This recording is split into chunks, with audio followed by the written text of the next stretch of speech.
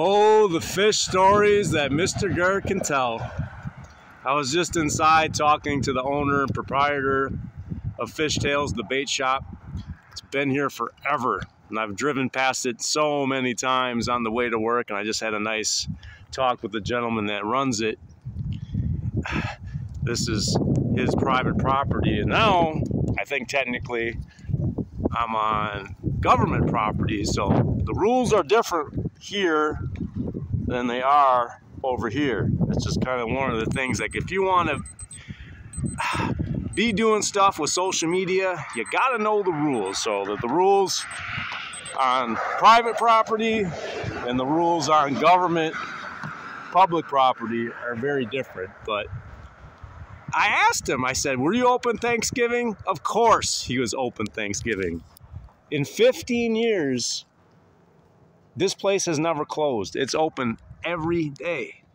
I asked the guy inside, you know, and I would love to give his name, but I don't want to do that. Just, you know, he has a Facebook page. He's proud of his business. He has not been sick in 15 years. He has not taken a vacation in 15 years. I mean, he just loves this place. He puts his love and his passion into it. And I tip my hat to people that do that. So amazing.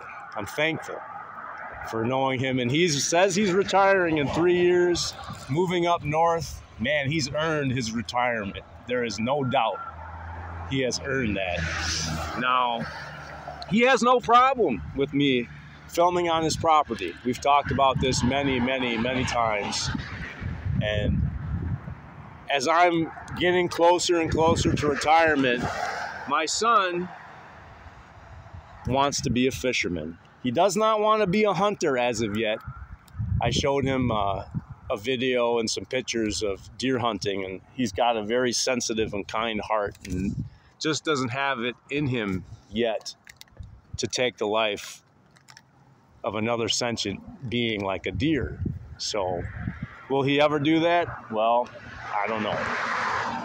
But fishing and hunting, part of what makes that special is the storytelling. Mr. Grrr is a storyteller, that is for sure. And I have so many stories in my heart about the group of buildings that's just down the road, over that house and over that tree. And I think this whole Project Scootergate thing that I'm working on is going to be a way for me to share those stories with the world. And this isn't a story of anger. This isn't a story of vengeance. This isn't a story of bitterness. It's a story of love. It's a story of kindness. Like every time I come to the Fish Tales, I come inside and say, hey, do you have a Kit Kat bar?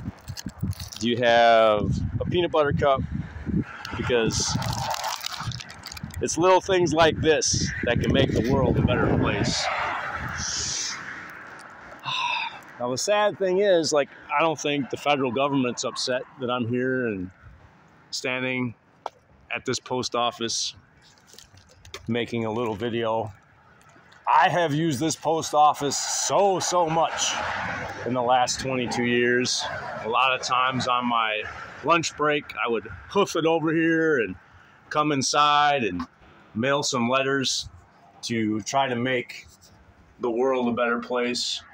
Because like I said, Mr. Grrr, he's a storyteller. Now, if I took a little walk down that street, about, I would say, 800 meters, and was standing on the property of the monastery and talking just like this, I don't think anything that I say would be any less true. But the truth of the matter is other people would be frightened if I was doing that there instead of doing it here on federal property. And to me, that just breaks my heart. And it makes me sad because Mr. Grrr gets up every day with a lot of goals. And one of those goals is always try to make the world a better place.